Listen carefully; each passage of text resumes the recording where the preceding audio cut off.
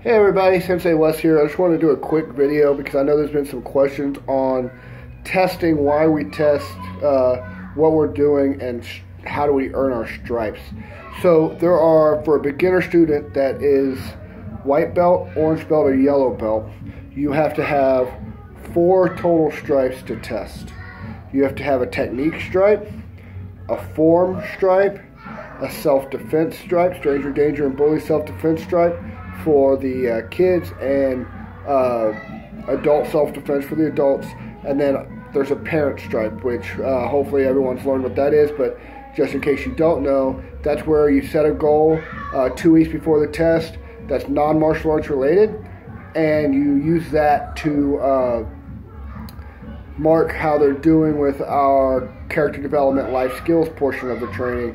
And if they pass to the parent standard, then we issue the parent stripe, and really the parent issues the parent stripe. Now, we have an 8-week testing cycle. Now, that doesn't mean you're going to test every 8 weeks. It's based on performance. If you're capable and ready to test on the material you need to know for the test, then we invite you to test, and that's all it is, an invitation. If you don't feel ready, if for any reason you don't want to test, it's not mandatory that you test. I just want everyone to know that. So your very first stripe is your technique stripe, and that is during week 3. Okay. The reason the technique stripe is what the technique stripe is for is to watch how your stances are coming along, how your punches, the angles of your wrists, your kicks, is your knee chambered? Do you know the 4 parts of the kicks? Are you executing your techniques properly? Foot placement and all that. So that is what the technique stripe is, and that is the very first stripe. That's why the first 2 weeks we really hone in on our kicks and blocks. You should see a lot of us, a lot of the instructors, or all the instructors, doing kicks and blocks, incorporating that somehow into class.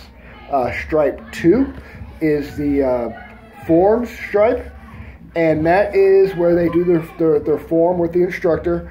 And if they don't have to memorize the form. We don't ask for memorization anymore, except for at black belt rank, specifically for you. And the reason we don't is because we want the mechanics of putting moves together and having combinations to work for the student.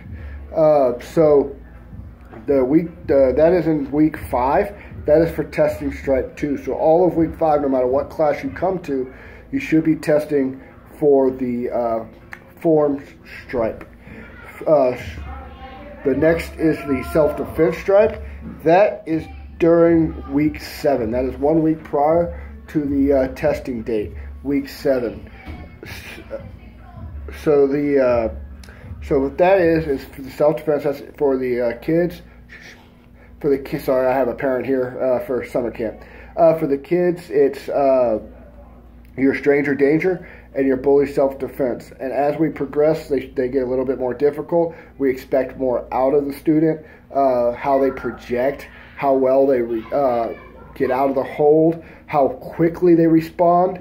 So those are the things we're looking for when we do our stranger danger and bully self-defense. Now, our adult program, we use techniques from judo, Brazilian jiu-jitsu, Krav Maga, Ishogai jiu-jitsu, as well as Taekwondo, to incorporate self-defense from either grips or prior to being grabbed, awareness, and those techniques. And that's what the adults are tested on. Every testing cycle, you get 3 to 4 techniques that we work on throughout that testing cycle for you to earn your self-defense stripe.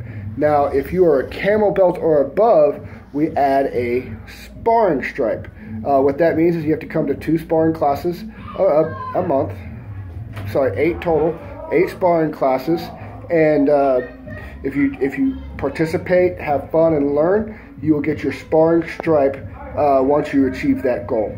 So again, there's 5 stripes that occur. Week 3 is the first stripe. Week 5 is the second stripe, and week 7 is stripe 3 and 4. If you're an advanced student, you have to have your sparring stripe and parent stripe. If there's any more questions about stripes, please get with us. I don't want there to be any confusion about what we're doing or how we're doing it, because we want to make sure we're providing the best martial arts training, service, life skills, and character development that we can. Anyway, this has been Sensei Wes, and hope this video helped.